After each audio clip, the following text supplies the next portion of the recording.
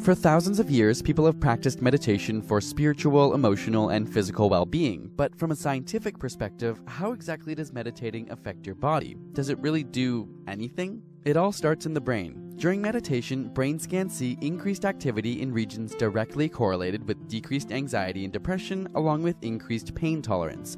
The default mode network, in particular, is activated when one's mind is at rest and not focusing on the outside world, and has been found to improve memory, self-awareness, and goal setting. Want to be more caring to your friends and family? When scientists compared the brains of Buddhist monks to new meditators, they found the region of the brain associated with empathy to be much more pronounced in the monks.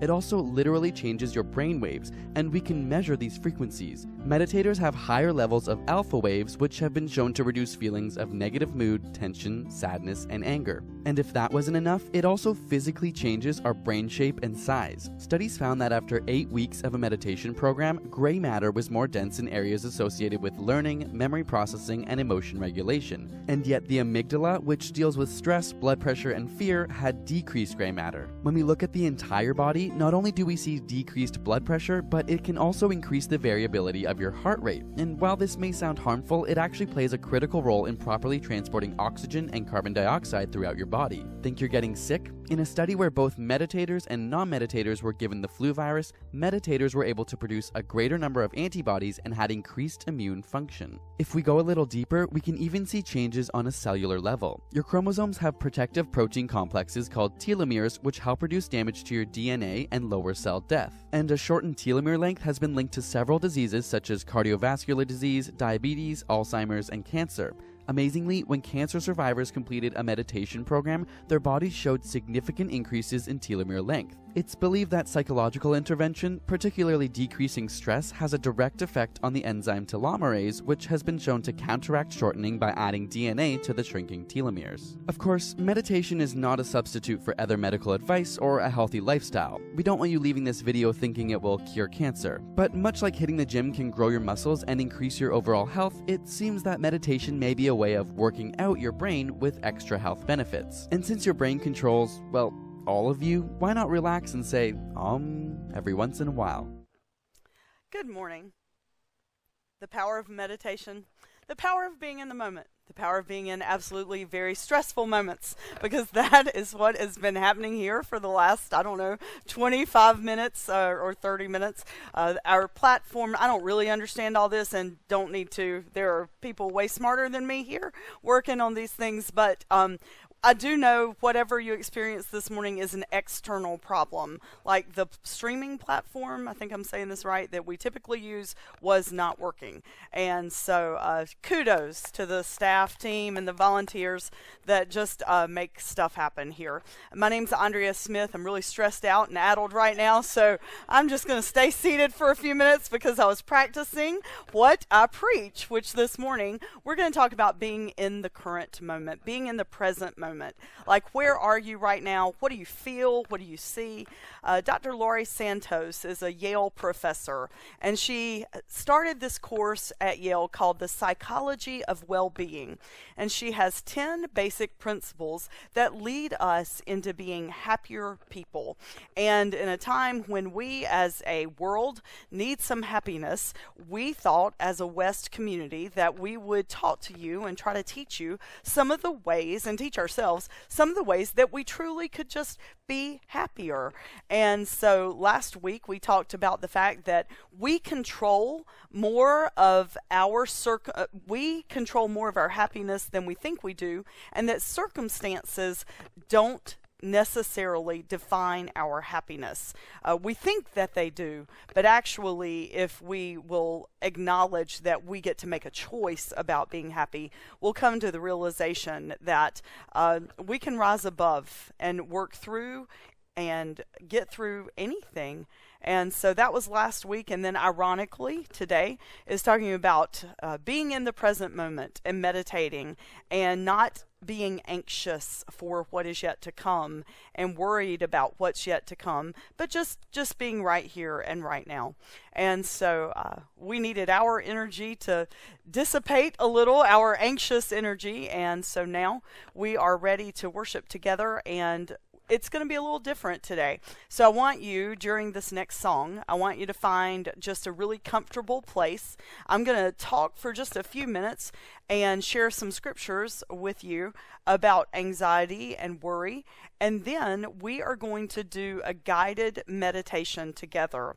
The reason that we're doing that this morning is not because I didn't want to preach. It is because we make this excuse that we don't have time to meditate because it requires us, sitting down and taking some very intentional steps to connecting with the Spirit of God that lives in each of us. And so I figured if you had blocked out an hour this morning, that we would use that time to meditate, and that way you can't say you don't have time. If you'll do it, I promise you'll find that it's really this powerful experience. And so find yourself a very comfy place right now while we watch. Because I'm happy. Clap along if you feel like a room without a roof. Because I'm happy. Clap along if you feel like happiness is the truth. Because I'm happy. Clap along if you know what happiness is to you. Because I'm happy. Clap along if you feel like that's what you want to do. So it's such a perfect song that the worship team chose. You work all things together for my good. If we would remember that, then it would be so much easier to stay in the present moment. What we find when our minds wander, and what Dr. Santos's research has shown, is that when our minds wander, even if it's like thinking about positive things like a future vacation or something like that, when we're focused on things other than the here and the now, our brains do this really weird thing, and it just gets us distracted and disconnects us from the things that happen inside of us that cause us to be and feel happy. And it is ironic, and the way that we can tie that into our faith is that we can understand that we are taught not to worry, not to be anxious, and to be in the present moment. That when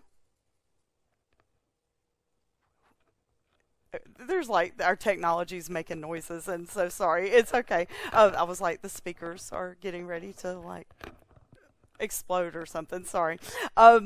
When we don't worry about things and when we are in the present moment, then God ends up working all things together for good. So a few weeks ago, actually around July 15th, my CPA sent me an email, and she's like, okay, it's time to meet. It was my first time filing taxes as a single person, and clergy taxes are very, very confusing and bad.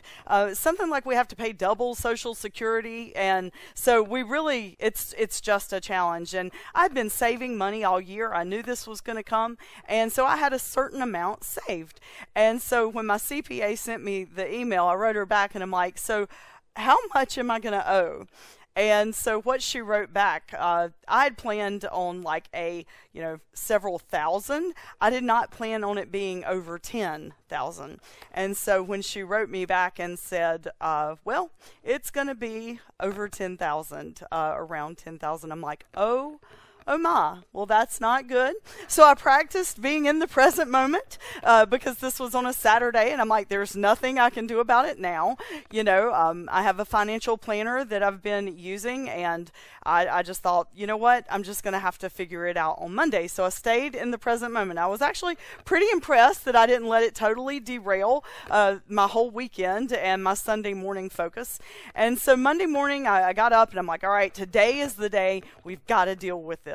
And so I met with her, and she shared with me that I needed to make this payment then, and then we could figure it out.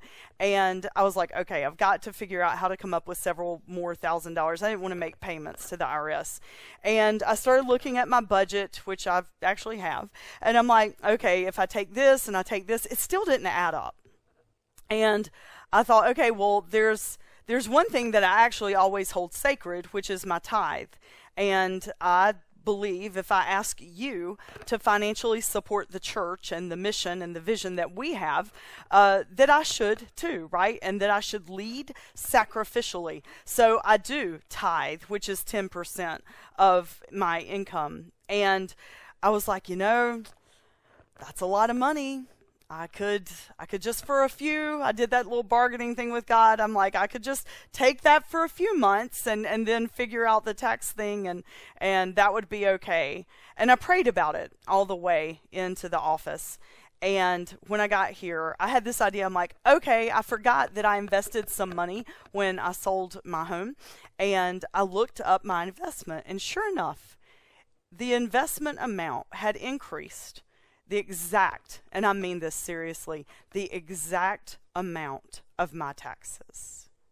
It actually brought tears to my eyes because I was reminded that even when things seem overwhelming and money is a challenge for me, that was a challenge for me learning to do all that by myself, even when we're in those moments that we feel absolutely overwhelmed and are riddled with anxiety and worry, if we'll just trust that, there's always a path forward. If we trust that God will work all things together for good, we'll find a way. And that was proven that day. I want you to take a look at the scripture verse. It's some words that Jesus shared with those who were listening to him teach. Give your entire attention to what God is doing right now. Don't get worked up about what may or may not happen tomorrow. God will help you deal with whatever hard things come up when the time comes. I've been in ministry 24 years, and I've seen a lot of stuff. And the thing that always amazes me is that regardless of what difficulty people are facing, they do make it through it. God does give us all that we need. It just doesn't necessarily feel that way sometimes. I wanted us to read that passage first. And Lindsay, can we go back and look at that verse one more time? Give your entire attention to what God is doing right now. So that means we need to be in the present moment. What is God doing right now? And don't get worked up about what may or may not happen tomorrow.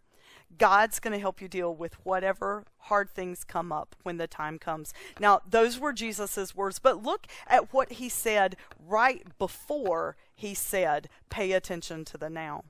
If God gives such attention to the appearance of wildflowers, most of which are never even seen, don't you think he'll attend to you? Don't you think God will take pride in you and do God's best for you?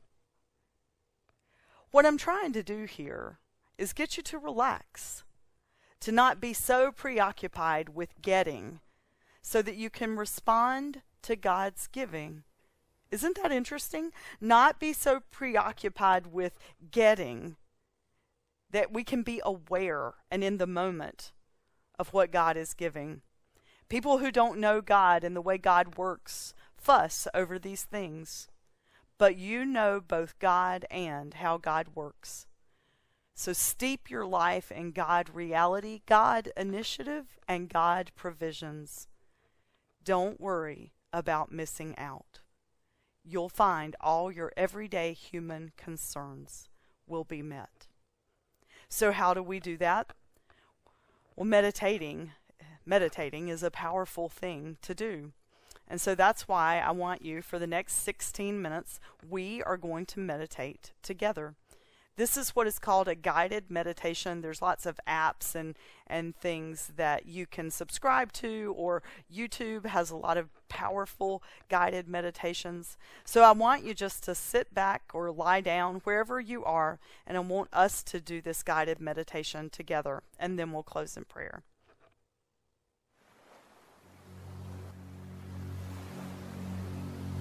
You are about to embark on a guided meditation journey. Over the next few minutes, I will guide you into a deep state of relaxation, where you will experience a wonderful calmness and meditative state of mind.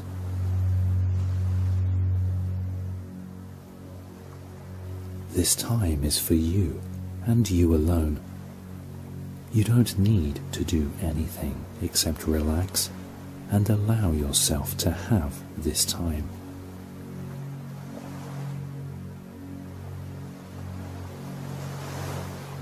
You may wish to close your eyes or watch the screen or switch between both. It doesn't matter which. Just do whatever feels right for you.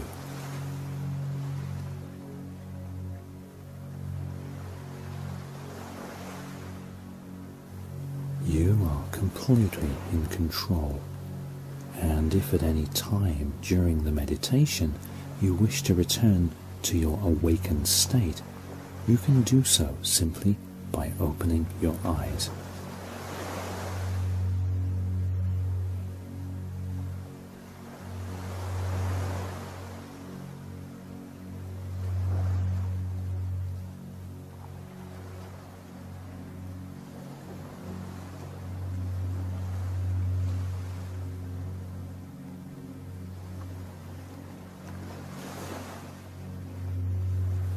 Breathe in deeply.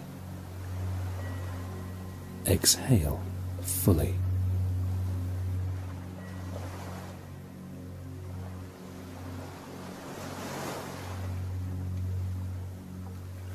Breathe in deeply.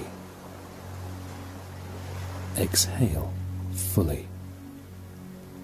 Allow the sound of the waves to calm your mind.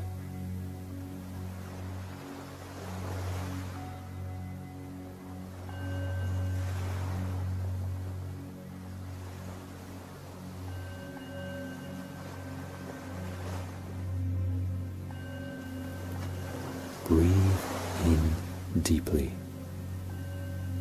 Exhale fully.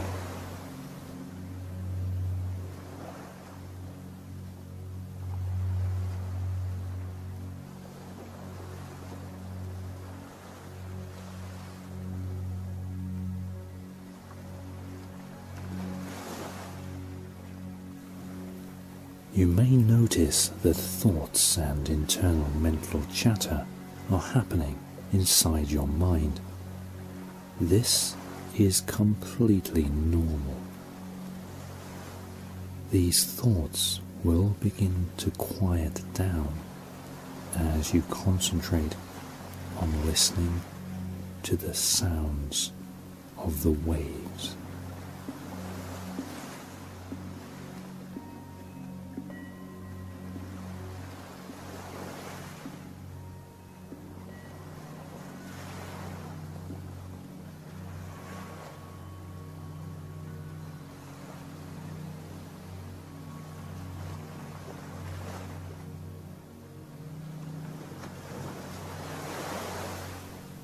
As you listen to each wave coming in, you will find your mind gently begins to quiet.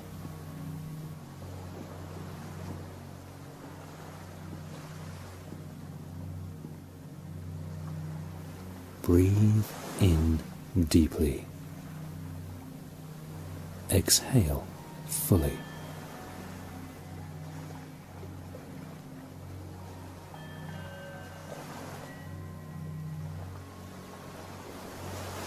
Breathing in cool, refreshing air. Exhaling hot, tense air. Breathe in deeply. Exhale fully.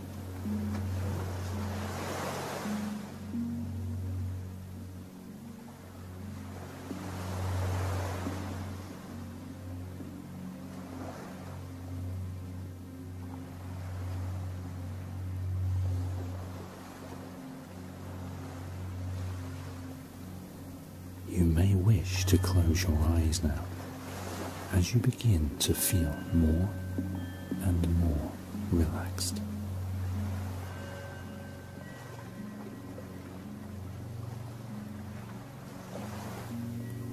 Allow the sounds of the ocean to wash over you, bringing you closer to the infinite source of energy within you.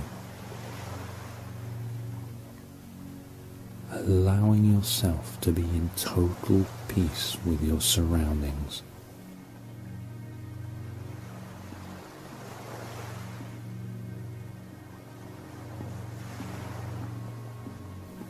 Now, as you find yourself feeling more and more relaxed, I am going to count down from 5 to 0.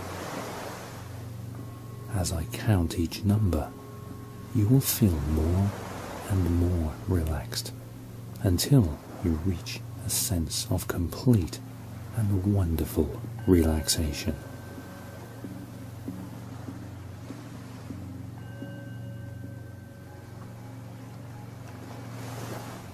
5. Feeling more relaxed.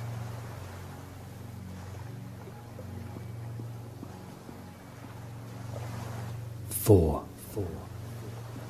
Allowing the sound of the waves to calm your mind. 3. Wonderfully relaxed.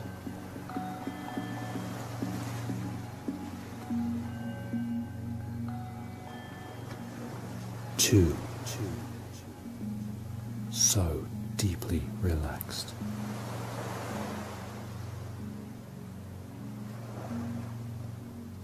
1. Your mind is calm.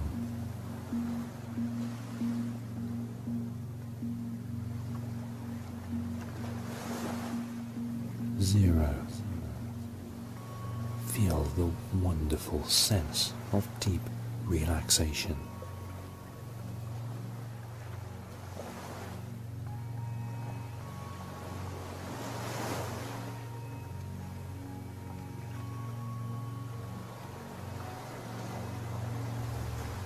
Allow the sound of the waves to continue relaxing your whole body. Take a few moments to enjoy this wonderful experience.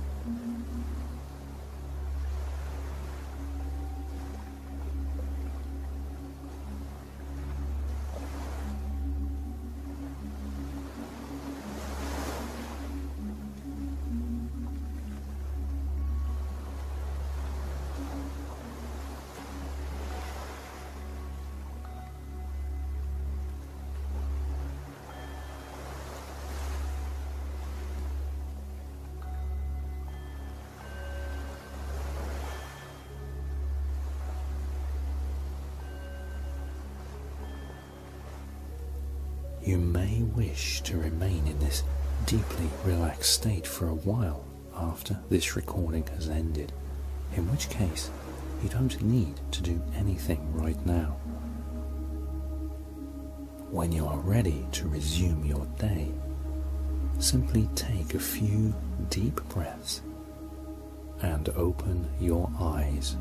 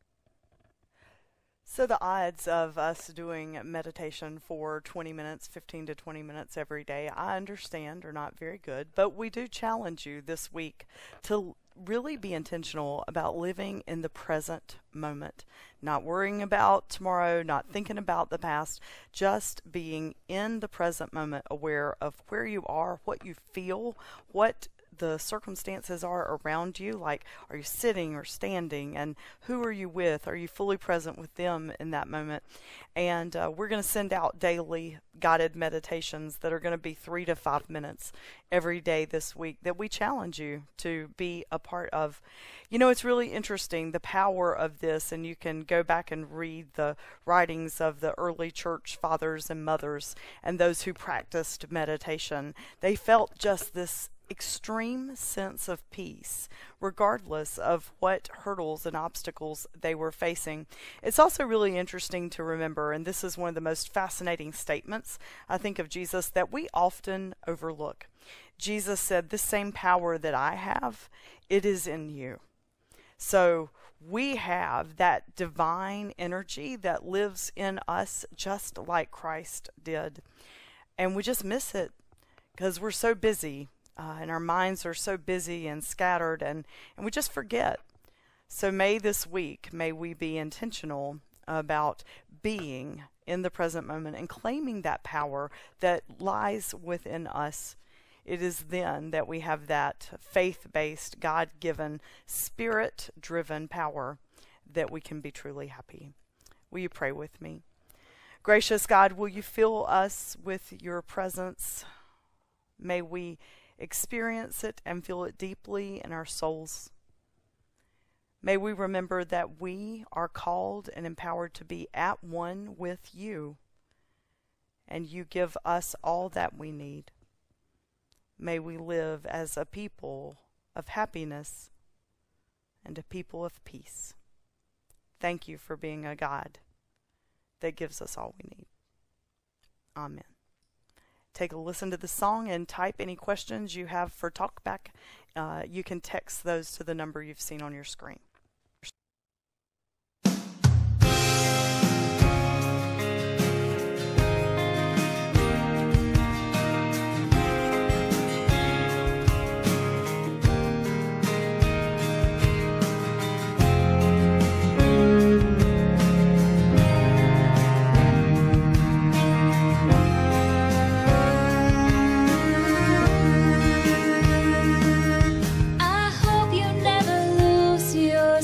Of wonder, get your fill to eat, but always keep that hunger. May you never take one single breath for granted. God forbid love ever leave you empty-handed. I hope you still feel small when you stand beside the ocean.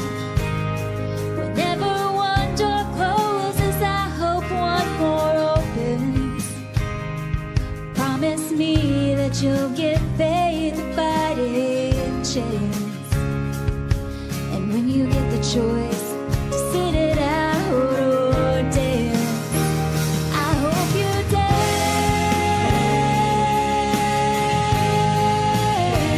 I hope you dance. I hope you never fear those mountains in the distance. Never settle for the path of least resistance. Living might mean taking chances, but they're worth taking. Loving might be a mistake, but it's worth making. Don't let some help and heart leave you bitter. When you come close to selling out, reconsider. Give the heavens above more than just a passing glance. And when you get the choice to sit it out or dance, I hope you dance.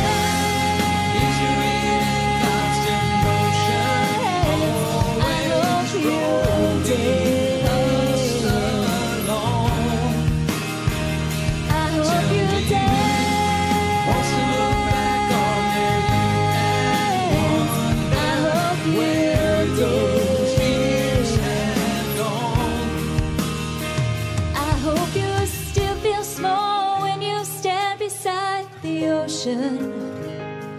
Whenever one door closes, I hope one more opens. Promise me that you'll give faith a fighting chance. And when you get the choice to sit it out or dance, dance, I hope you dance. I hope you dance. I hope you dance. I hope you